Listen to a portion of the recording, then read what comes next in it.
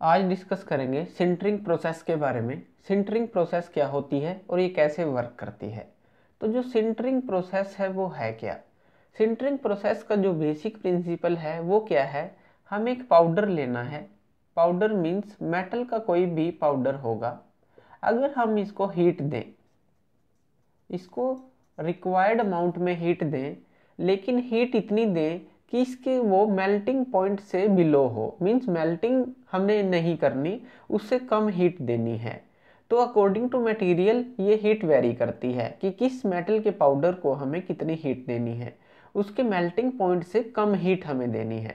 तो क्या होगा, जब हम इसको हीट देंगे तो क्या होगा, इसके जो मॉलिक्यूल्स हैं, जो ये छोटे छोटे पार्टिकल्स हैं, ये आपस में कोहेरेंट हो जाएंगे। मीन्स कोहेसिव फोर्स इनके बीच में पैदा हो जाएगी।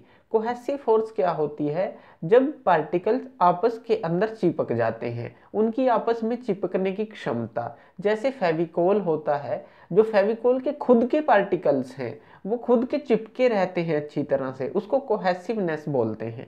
तो जब हम हीट देंगे तो इसके पार्टिकल्स के बीच में कोहेसिव प्रॉपर्टी पैदा हो जाएगी। तो कोहेसिव प्रॉपर्टी के कारण क्या होगा, ये आपस के अंदर चिपकना स्टार्ट कर देंगे।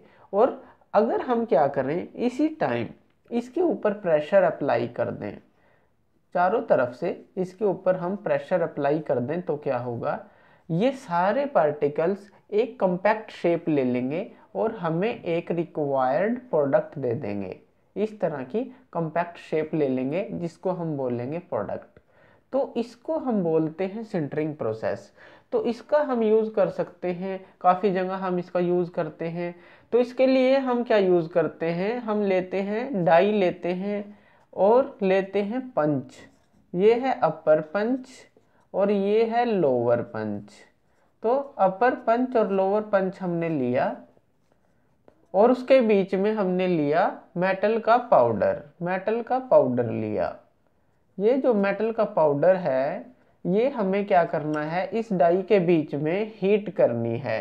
तो हीट करने के बाद क्या होगा, हम इन पंच के थ्रू इसके ऊपर, ये अपर पंच है और ये बिलो जो लोअर पंच है, तो दोनों पंच के थ्रू हम इस पे प्रेशर अप्लाई करेंगे इसको हीट करने के बाद। तो हीट करने के बाद जब हम इस पे प्रेशर अप्लाई करेंगे तो ये कॉम्पैक्ट शेप ले लेगा और ये इसको हम जब ठंडा करेंगे तो ये हमारा प्रोडक्ट बन जाएगा जो भी शेप डाई की होगी। तो इस तरह का हमारे पास प्रोडक्ट बन जाएगा।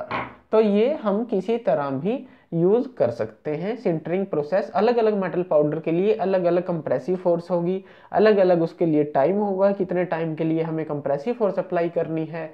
तो ये होती है सिंटरिंग प्रोसेस। तो थैंक यू वीडियो देखने के लिए। और ज़्यादा अपडेटेड वीडियोज़ के लिए आप हमारे चैनल लर्न एंड ग्रो पे हमें सब्सक्राइब कर सकते हैं। Thank you.